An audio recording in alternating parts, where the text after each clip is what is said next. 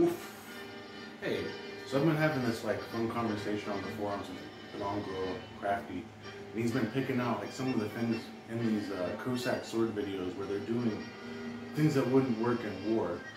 Like, for example, when they're spinning the sword, they're pinching with their pointer and thumb. And they're even doing this movement, which I'll explain in a second, where they do a big frondo, and then it figure eights on the floor, and then when it rolls around, it comes up like that. And he's doing it with index and thumb. I'm like, why? This was a warlike culture.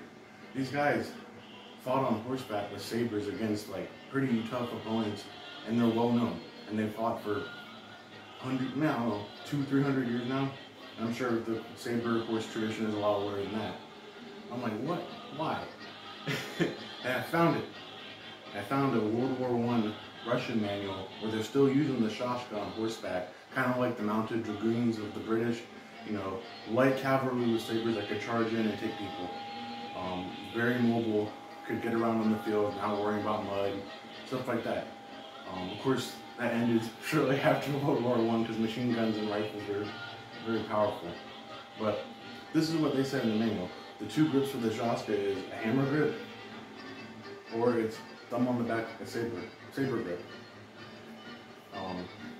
If you try spinning the saber in the modern way, the first impact, like phenomenal point as they knock it out of your hand.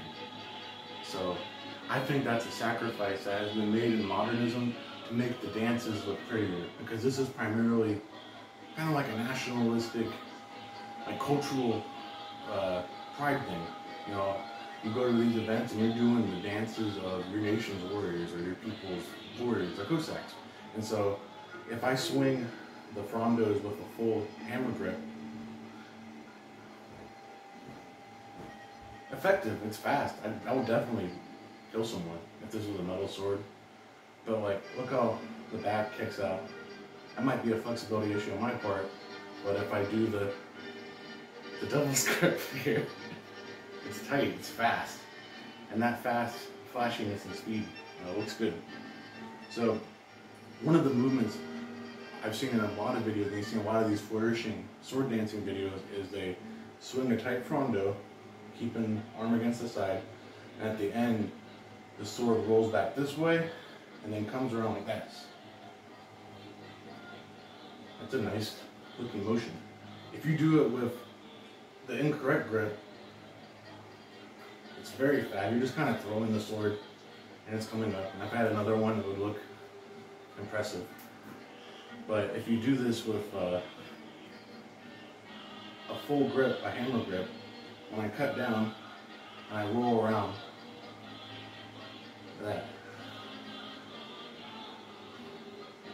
And if I'm fighting off the horse, when I'm cutting,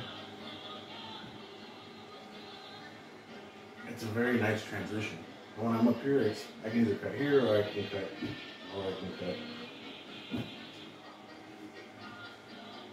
Changes everything. If you're on horseback, which they were, imagine you're standing up in the stirrups. This is in the manual. I'm grabbing the horn of the saddle. I have the sword up here. We're charging downhill. Sorry, getting dirty. And I'm cutting big power frondos as I'm going by. I might be switching hands to get the other side. But what if the people I'm trying to cut with my sword want to fight back, and they probably are. If I'm down here, the fastest way to defend myself isn't to come back around and cut them again, it's to reverse and come up.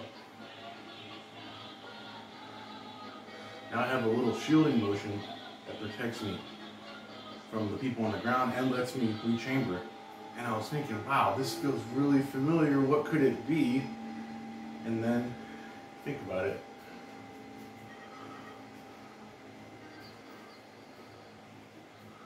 Or, you know, if I have two swords, it makes more sense. The chamber, the block, and the movement is all in one motion. Just like Krabby. Also a two curved sword art.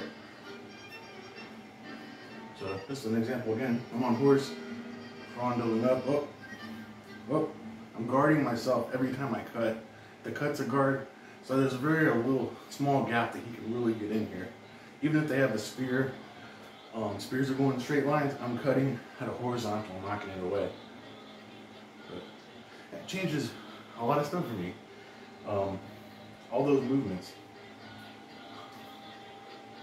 Stuff like that with the normal grip makes more sense. Now, that's my theory. I'm sure if I actually met a Cossack martial artist, I'd be like, well, yeah, obviously. But maybe not. I've never heard them explain it like that. So, interesting.